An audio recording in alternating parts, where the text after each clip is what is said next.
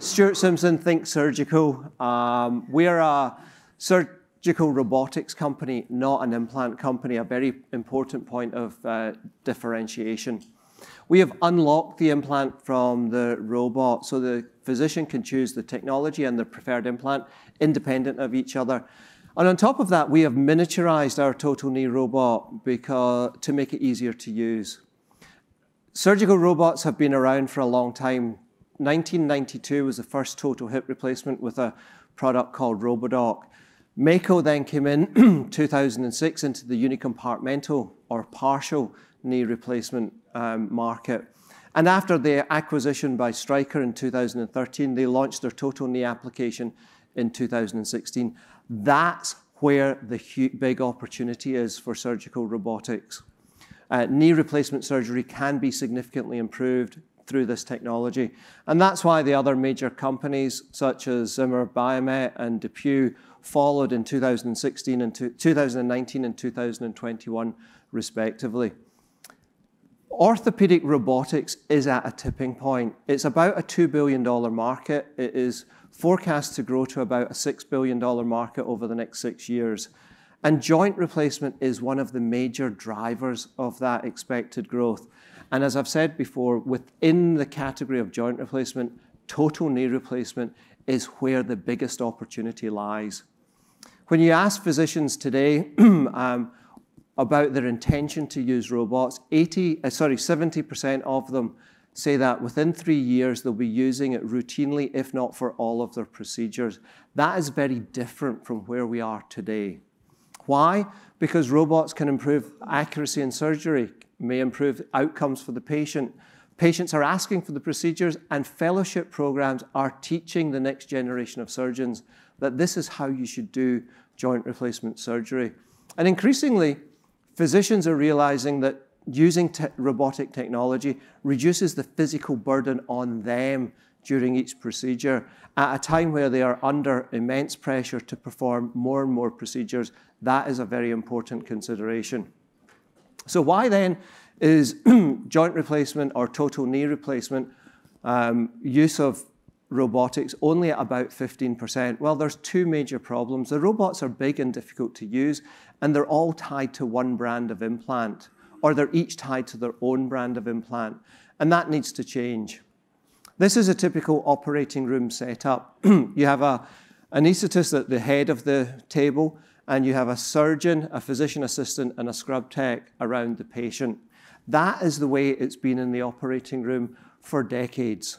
That's how they are trained to operate on a patient for orthopedic surgery. So imagine you bring in a robot which is 900 pounds. To give it some context, I looked up things that are 900 pounds, and this grand piano is almost exactly 900 pounds. Imagine navigating that up to the side of the table and have it participate in the surgery. It completely disrupts the entire workflow and means that those members of the operating team have to reposition themselves. The robots that are on the market today are tied to one implant. So Stryker's Mako is available with a knee implant which is about 20 years old. There are more modern alternatives on the market today, but you can't use them with that robot, only the Stryker knee. I don't know about you, but when I go to get even sneakers, I'm interested in trying on a range of sneakers to get the one that fits me. Even if they are all the same size, I have different expectations than other members of my family. So if I put that much effort into selecting the right sneaker, does it make sense that when I have a knee replacement, I get offered one option only? So that's why Think Surgical is not an implant company. We are implant agnostic. And because we believe that the big robots are so disruptive in the operating room, we've miniaturized our robot. It gives the physician the freedom to choose the right implant for each patient, and it makes the robot itself so much easier to use. So this is our handheld robot, wireless, handheld, 7 pounds, not 900 pounds, but 7 pounds. Some say that that makes the other 893 pounds redundant. It's optimized for knee surgery. It delivers all the same functional results that the big robots deliver, and it easily integrates into the standard operating room workflow, and it has an open implant library. It was cleared last year. We were in 7 sites by the end of the year. We had 11 more contracts signed. We're deploying those contracts as we speak, those systems as we speak, and we have a very deep pipeline of new potential opportunities ahead of us. It is so easy to adopt that this workflow that has been the standard for so many years doesn't change at all.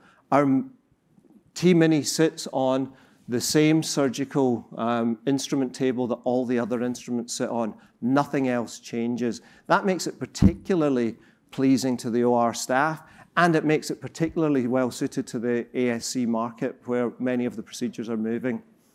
We had 4 implant companies on our platform last year. We have signed contracts with another 5, and we're in the process of doing the development work to submit in the next couple of months. By the middle of the year, we will have 9 implant options covering all the different implant philosophies that a surgeon may be interested in. But the big question everyone asks us is, so when do the big companies come along? Will you ever get one of the big players? And I can say with absolute confidence that by the middle of this year, we will have at least one of the big implant companies on our platform, which will be a tremendous validation and a great springboard for our company. Our company is not dependent on implant revenue. We sell the robot, we get service revenue, and we get disposable revenue, both of which are recurring.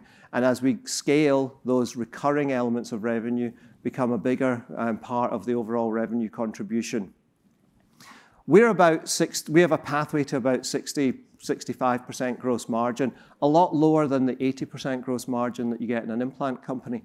But because we don't have to field our own sales force, we work through the sales channels of the existing implant organizations we're working with. It gives us a very big sales force at relatively low cost and means that we have a clear pathway to mid-20s operating income margin. We will do over 10 million in revenue this year. If the major company comes on board, you can double or maybe even treble that number for year 1 revenue. And we have a pathway to operating income positive by 28 and cash flow positive by 29. We've brought together a very experienced leadership team. Our executive chairman was the former CEO of Zimmer Biomet.